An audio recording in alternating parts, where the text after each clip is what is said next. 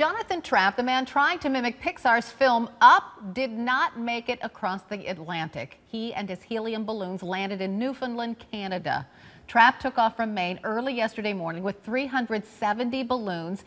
He was the first person to cross the English Channel with a balloon cluster like this. 5 people have died trying to do something like this to cross the Atlantic. Trappe's trip to Europe was supposed to take about a week. When he landed late last night, Trappe tweeted, this doesn't look like France. Trappe's dream, he's a 39-year-old IT guy from North Carolina, sprang from the adventures of Mr. Fredrickson, Russell, and their talking dog, Doug. My master made me this collar so that I may talk. Squirrel! I love that.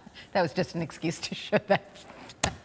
I love Doug. Anyway, Trappe spent 2 years preparing for his flight. If he had landed in the ocean, he had a small lifeboat to help him survive, and who knows, he may try again.